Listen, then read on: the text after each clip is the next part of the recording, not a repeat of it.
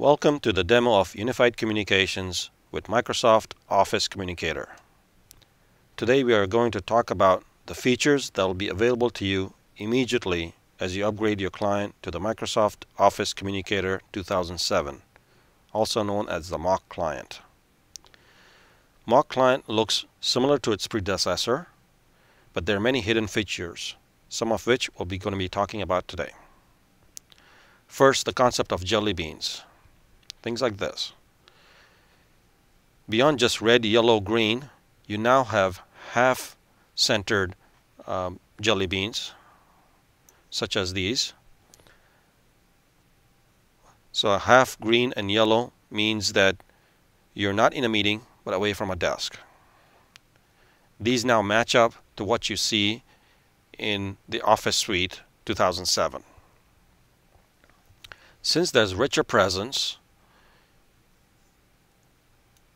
you have an option of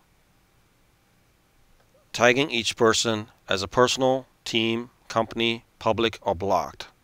That will determine how much information that you're sharing with that individual, if the person is within the company or outside the company. Also note that the same client can be used to communicate with AOL, Hotmail, Yahoo, or even federated partners such as Microsoft or other companies. Okay, let's start with a situation where I'm working with a support person, in this case Raquel, and we're going back and forth over email.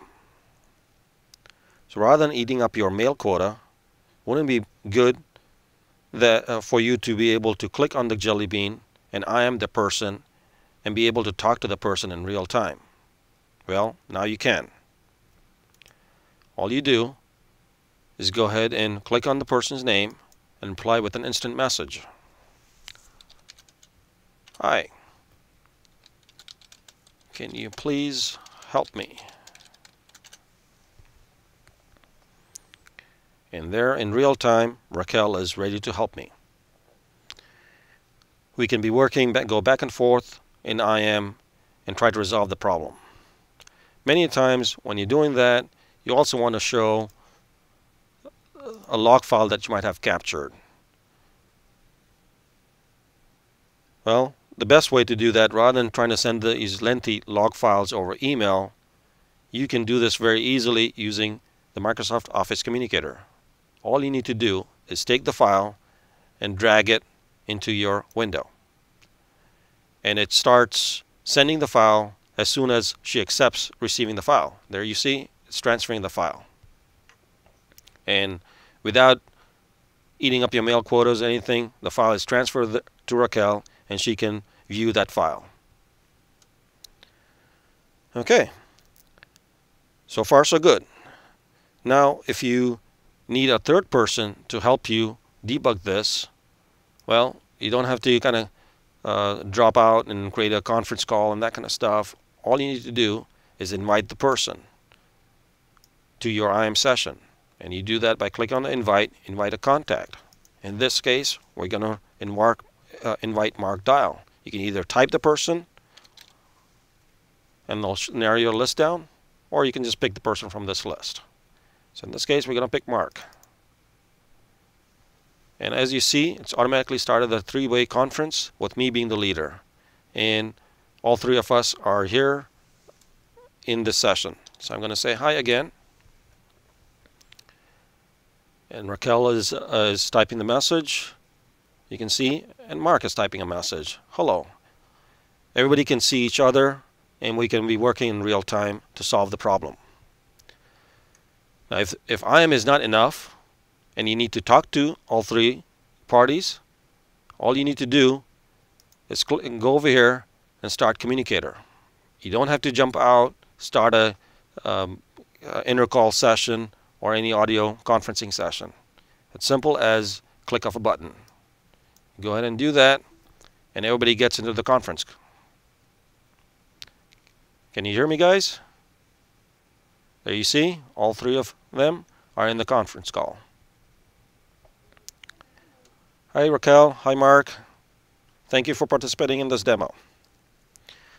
So that's how easy it is. And we can all be talking and resolving this problem.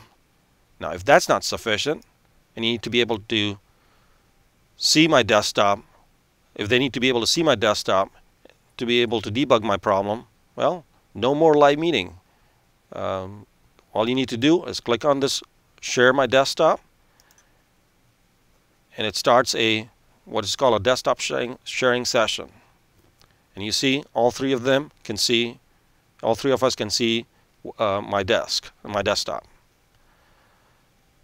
If I need to give control to somebody so that they can manipulate what's on my screen, all I need to do is pull this thing down and give it, let's say I'll give control to Raquel. There you go. Raquel, please move the mouse to show that you have control. There, see? She's got control. To take back control, all I need to do is go back up here and take back control. It's easy as that. Last, if you need to get hold of a partner so that you need a fourth person in here who's not with Intel Labs, of a customer or a partner or something like that, into this debugging session, all you need to do is invite by email. Click on that. It opens your email message. Go ahead and type whoever you need to send this thing to. Say joeuser@atnt.com. When they get that message, they'll get this, and all they need to do is click on this Join Using a Web Browser, and they'll be able to join just like a Telabs person. They'll be able to see, participate in the audio, participate in the IM, and participate in the desktop sharing session. It's as easy as that. Regardless, there are no boundaries anymore. With all this help at the touch of a finger, the problem will definitely be resolved in a collaborative and a timely manner. One last thing I also wanted to demonstrate is not only can this be done as an impromptu meeting, but you can also schedule this by clicking on scheduling a conference call, and it's going to bring up, hold on a second, any moment now, it should bring that up. I'll schedule a conference call, and you can invite all the parties, and they'll get the same email, and you'll be able to join using Communicator or joining using a web browser if you're outside Telabs. And it can be scheduled for any time. Thank you again for watching this brief demo of the features available to you immediately as you upgrade your client to the Microsoft Office Communicator. Thank you.